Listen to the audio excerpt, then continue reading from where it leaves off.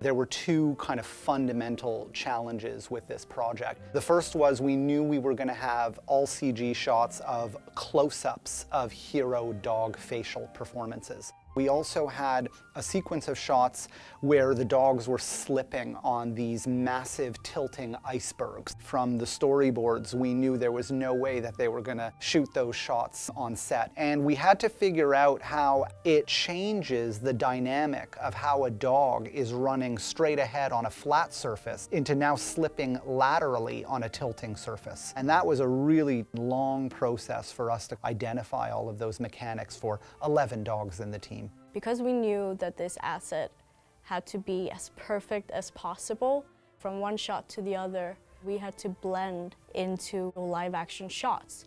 So unlike acting talent, where we can sort of ask the actor to sit there and pull certain poses, we can't really do that with dogs. So we rely on these things called FACS poses. It's called Facial Action Coding System, and that allows us to break down the facial movements into different poses. The FACS setup was developed by taking in consideration all the muscle groups in the face and taking a look which muscle trigger each shape. And sometimes it's a combination of multiple muscles triggering. All the different departments really did their homework and really worked for a long time on creating this very, very realistic asset by referencing everything that they could. For a new quadruped front leg, I tried to break it down into simple steps basically. From there you would go deeper and deeper into well, what does the wrist do and where does the elbow end up and things like that. So you wouldn't tackle the whole front leg of a quadruped at once. For example, by putting them into a library of behaviors that then eventually were put together by the animator while they were making a performance for each dog.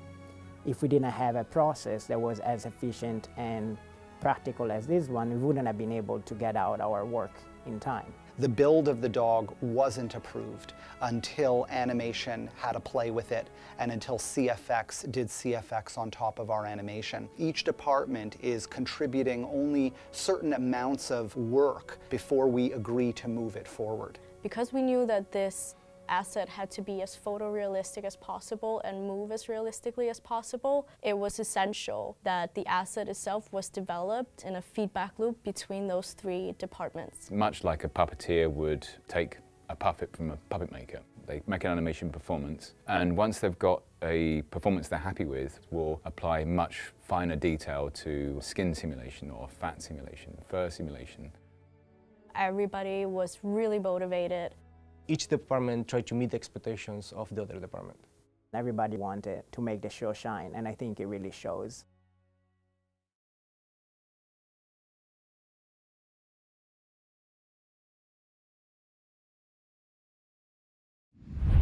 You